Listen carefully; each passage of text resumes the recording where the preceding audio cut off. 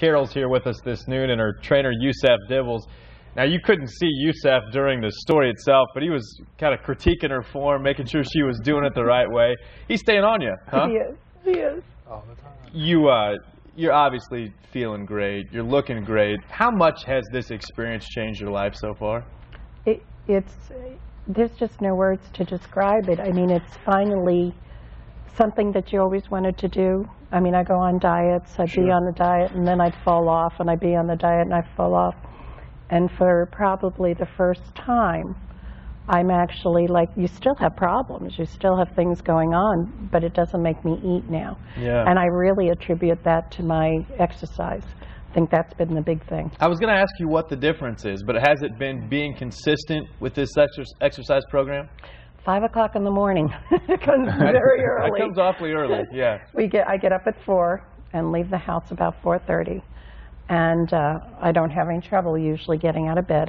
My husband says, I can't, believe that you get up and you go. And it's something that while I'm doing it, it's not pleasant. Sure. But when it's over and it's 6:05 and we've done our little talk together and I'm out that door and I'm driving home, it's like you can't put a price on that. Isn't that true? You never leave the gym and say, I wish I hadn't gone. Right. Yeah. Yusef, she seems like she's a hard worker. Oh, she definitely is. Yeah.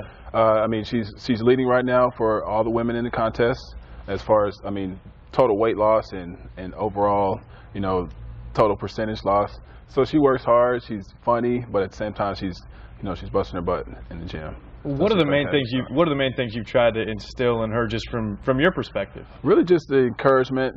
What I say to her, if you're talking, you're not working hard enough.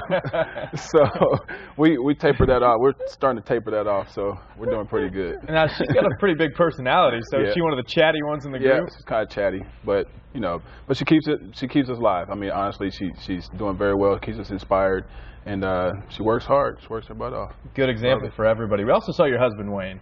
Yeah. He seems like he's been a great inspiration and a great support system for you as well. We've been married going on 41 years, and it's really gotten better. Yeah. But he never wanted me to be heavy. I mean, that was a problem. It was an issue. But it's like he's always been there in the corner, no matter what it is.